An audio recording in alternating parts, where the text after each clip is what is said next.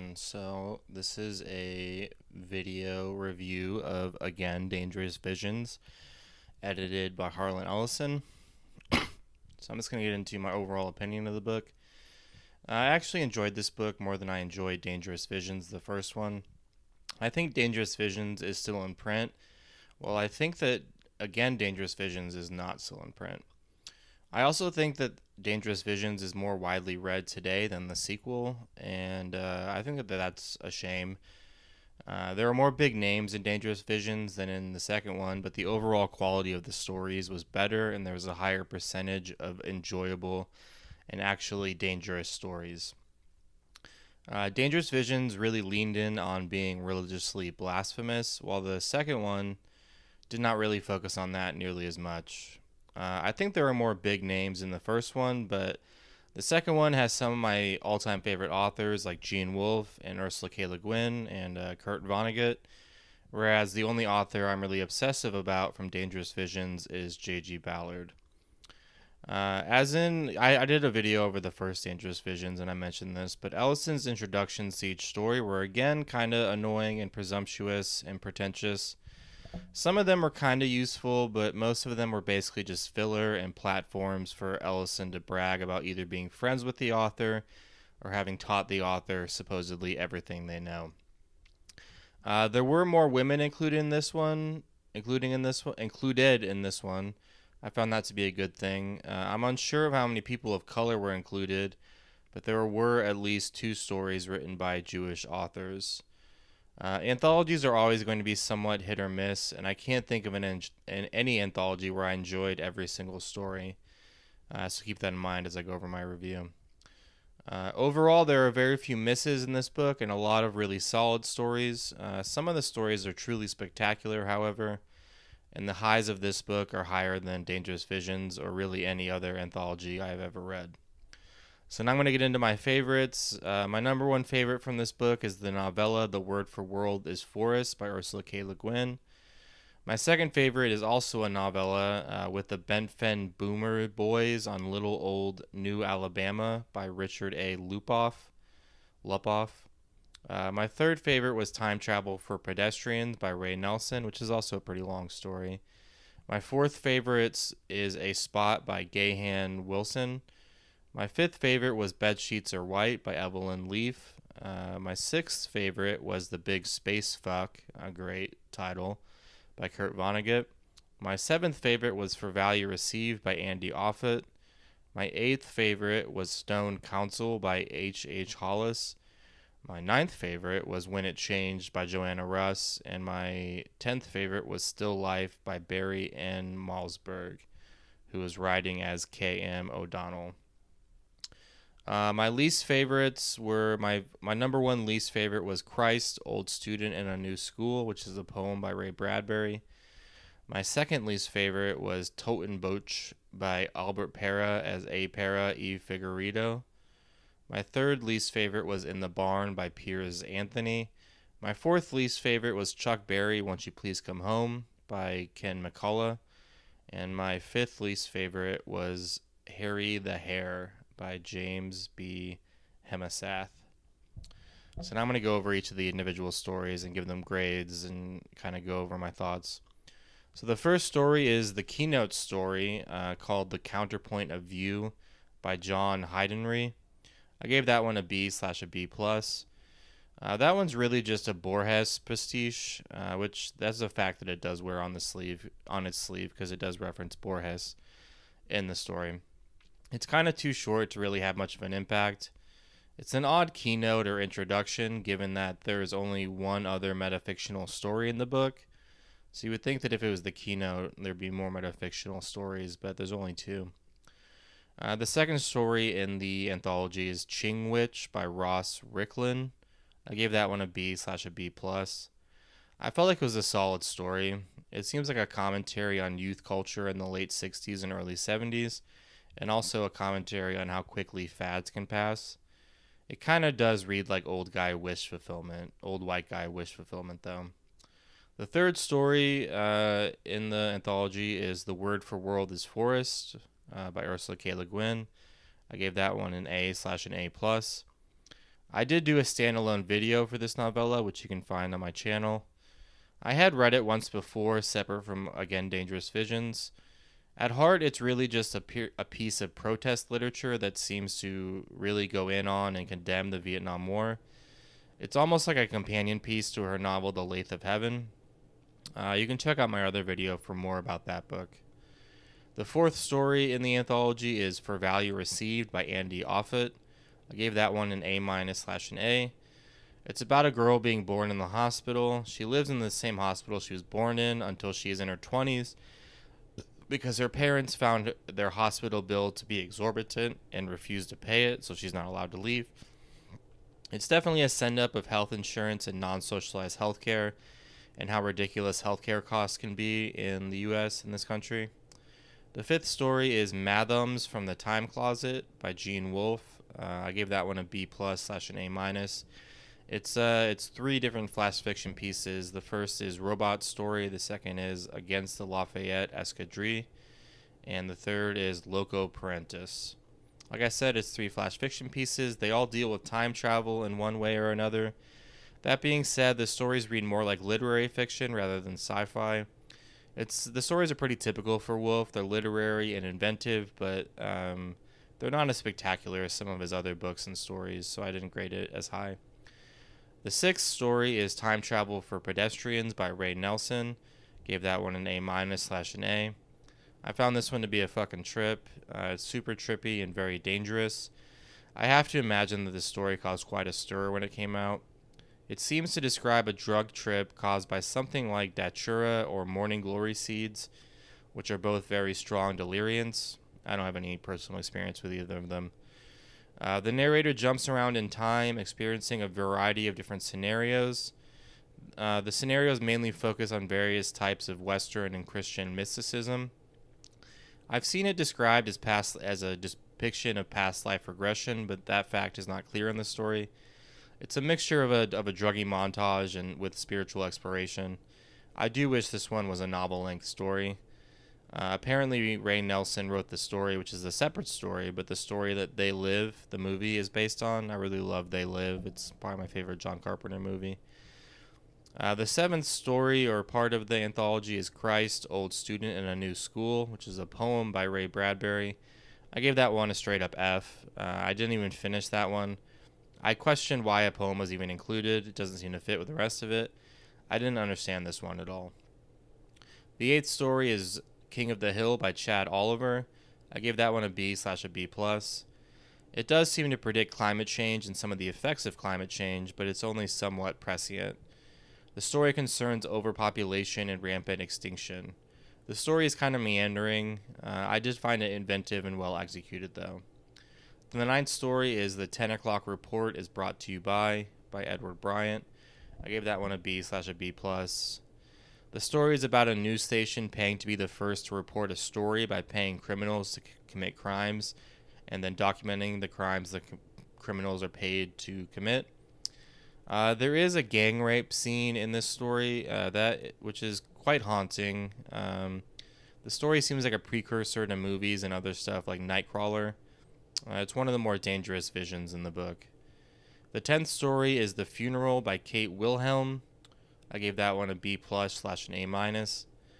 I found this story to be fairly mysterious and difficult to pin down. It seems like a reaction to the hippie youth movement, and it also seems like a parody of the 1950s in America.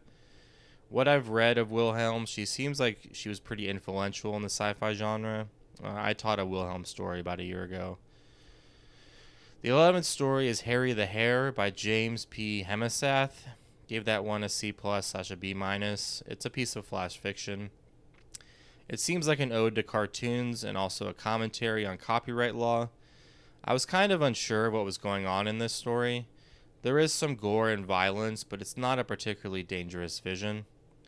The 12th story is When It Changed by Joanna Russ. This one won the Nebula Award for Best Short Story. I gave that one a B+/an A-. The story concerns a colonized planet where men have gone extinct, and there have been only women on the planet for hundreds of years. Men from Earth show up and they fuck up the status quo. The story kind of subverts the expectations of someone who has just heard the summary, though. The women are kind of angry that the men show up and don't act like they're like relieved or that they need men at all. The 13th story is The Big Space Fuck by Kurt Vonnegut. I gave that one an A-/an A. The tone and the plot of this story are very Vonnegut. In that kind of Vonnegut way, it's like it's almost logical, but not quite. It's about Earth going to shit and humanity trying to artificially inseminate the universe. The story reminded me of Ariana Grande's song NASA, which is probably my favorite song by her, although I'm not an expert on Ariana Grande's discography. The 14th story is Bounty by T.L. Sherrod. That one I gave a B/a B+. B/B+ is pretty much the rule for this anthology. I gave it out B and B+ a lot. So Bounty is about vigilantism being legalized and rewarded monetarily. So people bait each other into committing crimes that they can then be rewarded for violently stopping. People also kill themselves so that their family will get paid. It's short and disturbing and definitely misanthropic. The 15th story is Still Life by Barry N. Malzberg, who, like I said earlier, was writing as K.M. O'Donnell. I gave that one a B+/an A-. That story is about an astronaut slowly going crazy and eventually leaving two of his fellow astronauts on the moon and just going back to Earth and stranding the other astronauts on the moon, where they presumably die. The main character rapes his wife in the opening of the story, which is pretty hard to read. The main character is basically a villain, short-tempered and self-centered. It seems like a commentary on how bureaucracy drives you crazy, as the main character really doesn't like that NASA tells him not to swear during his mission to the moon. The 16th story is Stone Council by H.H. Hollis. I gave that one a B+/an A-. This story is trippy and vivid and super inventive. It reminded me of an adult version of Adventure Time, the TV show. It's about two lawyers doing drugs and then mind melding as they fight over over a legal case. It's kind of almost a climate fiction story as well. The 17th story is Monitored Dreams and Strategic Cremations by Bernard Wolfe. That's two different stories, the biscuit position and the girl with rapid eye movements. I gave that one a B/a B+. These two stories are connected by them both having the same main character. The first story is about a rich journalist helping a woman with a husky cheat on her husband. The husband is heavily tied up in the military-industrial complex. The husky accidentally dies in a demonstration of the effects of napalm. That story reminded me of Joan Didion's novel Play It As It Lays, which is definitely my favorite thing that Didion wrote that I've read. The second story is concerned with incomprehensible rock lyrics and how dreams affect reality. It seems to parody songs like Inagata da Vida. The story is much more playful and absurd than the first story. Both stories seem to protest the Vietnam War and to protest capitalism in general. Some parts of the second story are really hilarious. The 18th story is With a Finger in My Eye by David Gerald. I gave that one a B/a B+, maybe a B-/a B. It's a lot like Borges's Talon Ukbar. It concerns a mass hysteria and hallucinations and how the quirks of our perceptions color the world around us. It's kind of too peculiar to be incisive, and it's also rather unfocused. The 19th story is In the Barn by Piers Anthony. That one I gave a C+/a B-. That one is definitely a dangerous vision, although not really in a good way. It's pretty damn disgusting. It's basically about vegetarianism and veganism and how we would never treat humans like we treat livestock. It kind of reminded me of Michelle Faber's Under the Skin, the book, not the movie. The 20th story is Soundless Evening by Lee Hoffman. I gave that one yet another B/B+. It's a solid story and rather innocuous. It's basically about a society with limits on how many children you can have. You can still have as many babies as you want, but they are killed at the age of 5 if you have more than 2. It's kind of too short and low stakes to really affect you emotionally, which you would think it would, considering it concerns children dying. The 21st story is A Spot by Gahan Wilson, who's a famous cartoonist. I gave that one an A minus slash an A. It was really fucking good. It was inventive and silly and absurd. A simple idea, but it's very well executed. It's basically about a spot on a wall growing and eventually consuming everything. I almost gave it an A slash an A plus, but it's just a bit too short to have that kind of impact. The 22nd story is The Test Tube Creatures Afterwards by Joan Bernat. Gave that one a B slash a B plus. That one's pretty short. It's probably flash fiction. It's about a genetically engineered pet that either causes or stops its owner's suicide. The story reeks of depression and anhedonia. It's definitely a dangerous vision. The 23rd story is And the Sea Like Mirrors by Gregory Benford. Gave that one a B slash a B plus, although it came pretty close to a B plus slash A minus, but it was just way too misogynistic. It's stated to be a response to Heinlein's book Competent Man. It reminded me of the show Yellow Jackets and books like The Karchi Rain by Avram Davidson, which I did a whole video over. The story is a literary thriller, kind of light sci-fi. It explores madness and toxic masculinity.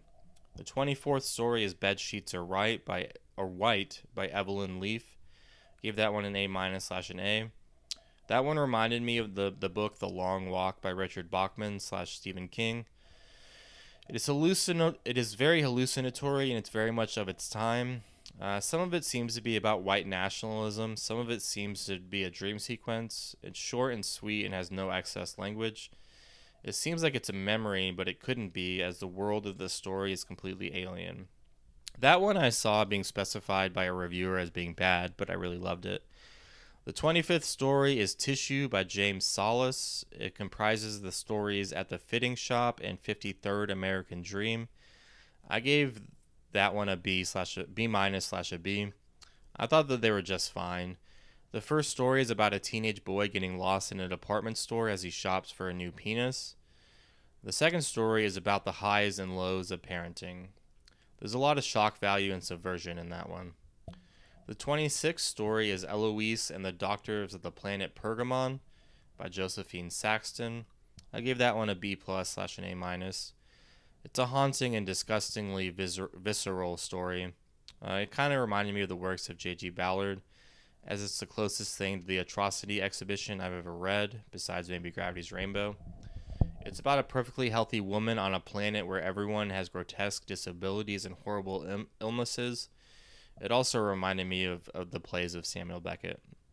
The 27th story is Chuck Berry, Won't You Please Come Home by Ken McCullough. I gave that one a C plus slash a B minus. It's kind of too low stakes for me.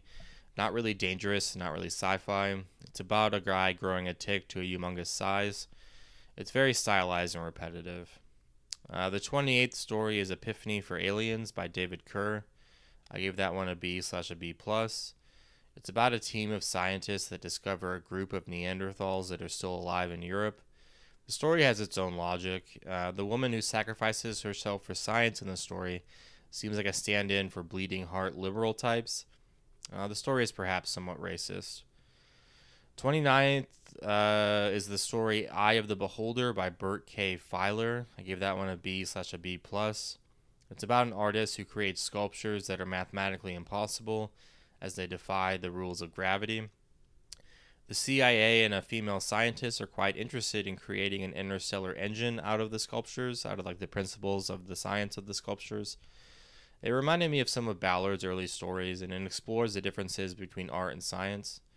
The 30th story is Moth Race by Richard Hill. I give that one a B plus slash an A minus.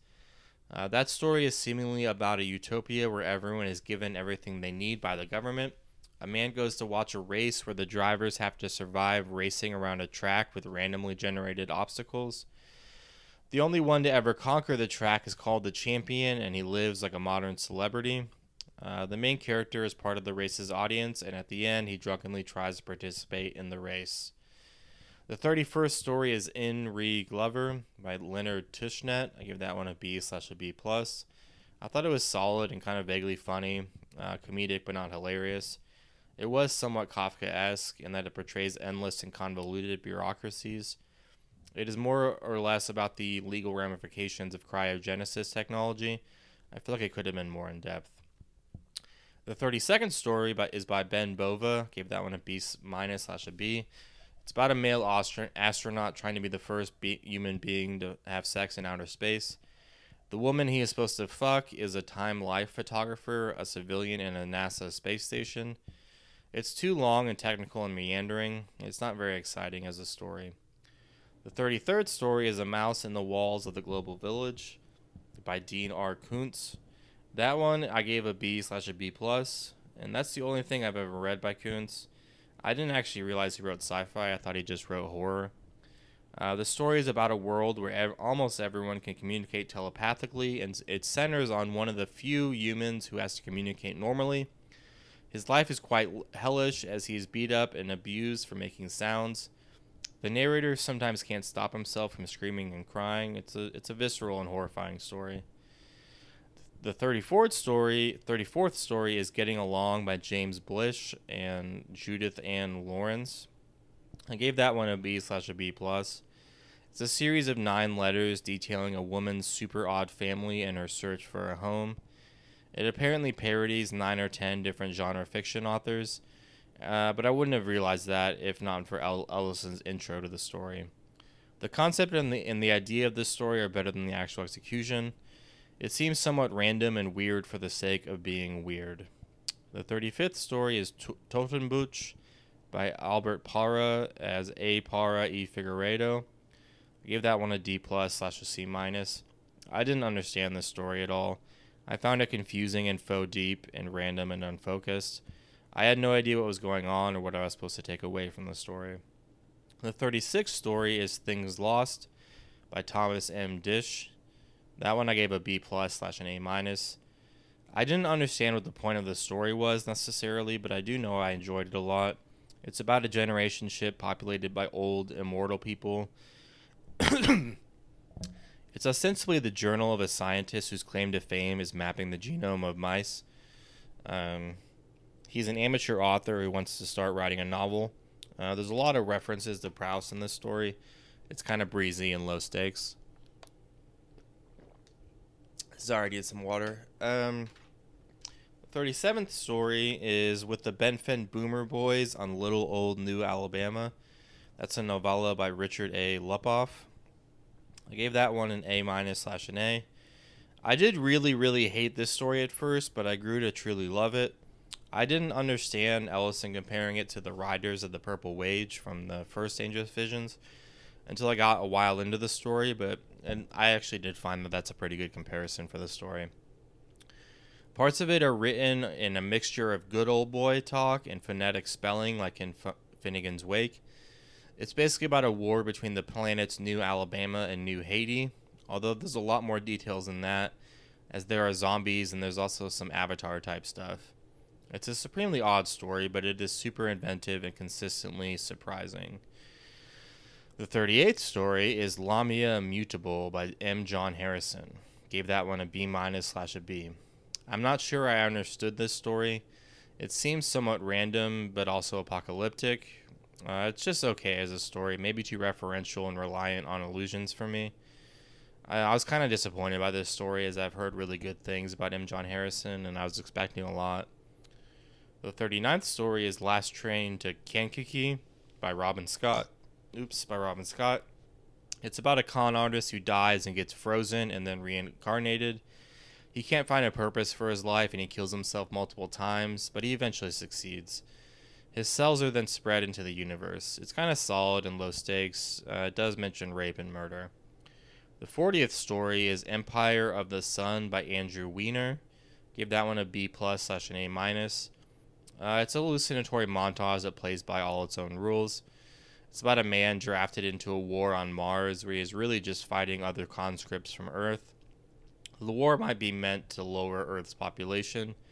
Parts of the story are a dream sequence, I think. I'm not 100% on that, but it's a solid story.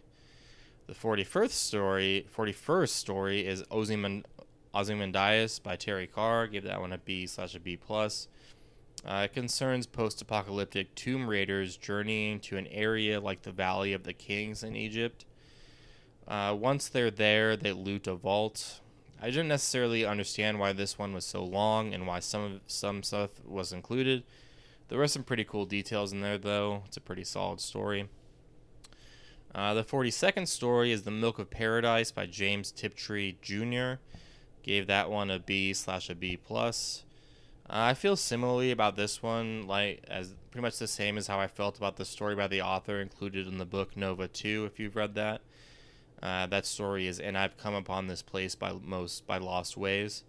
I felt like the story was solid and pretty good, not amazing, and I'm not sure I fully understood it. I think it's about a human slave revealing the name and location of its homeworld. The people who got that info go to the homeworld and are disappointed, so they end up killing the slave. I feel like there should have been more description and more world building in this story. So now I'm going to give you my overall grade for the book. I gave it a B+/an A-. It's the same grade as I gave Dangerous Visions, but I did like this one more. This one was more on the A- side, whereas I would think Dangerous Visions was more on the B+ side. Thanks for listening. Please like and subscribe and watch my other videos. Have a good day.